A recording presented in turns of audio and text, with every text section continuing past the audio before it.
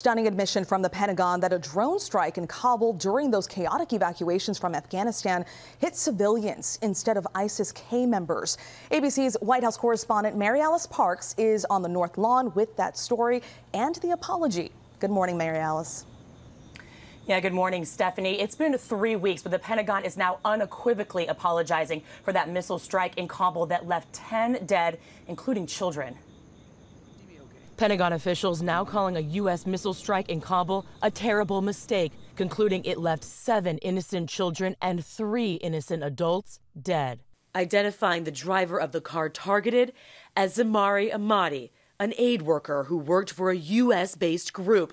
Seen in this surveillance video, officials now acknowledge loading water canisters into the car, not explosives. It was a mistake, and I offer my sincere apology.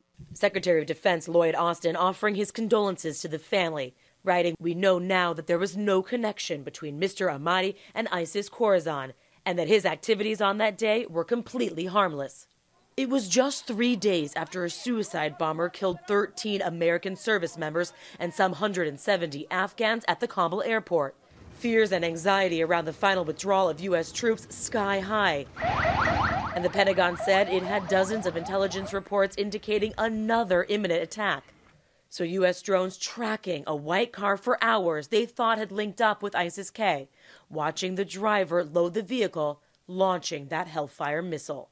In the days after, military officials defending the move. I know it's a righteous strike. A New York Times investigation first calling the strike into question. There were all sorts of factors that went into the poor decision to pull the trigger on this target without properly identifying the person in the car and in the surrounding area. And there are questions now of accountability. The military says it will finish a complete investigation into what went wrong.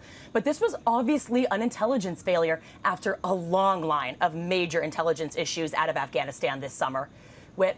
Really an awful scene there as the country moved out of that Afghanistan after 2 decades of war. Mary Alice, thank you so much. We appreciate it.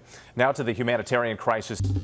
Well, hey there, GMA fans. Robin Roberts here. Thanks for checking out our YouTube channel. Lots of great stuff here. So go on, click the subscribe button right over here to get more of awesome videos and content from GMA every day, anytime. We thank you for watching, and we'll see you in the morning on GMA.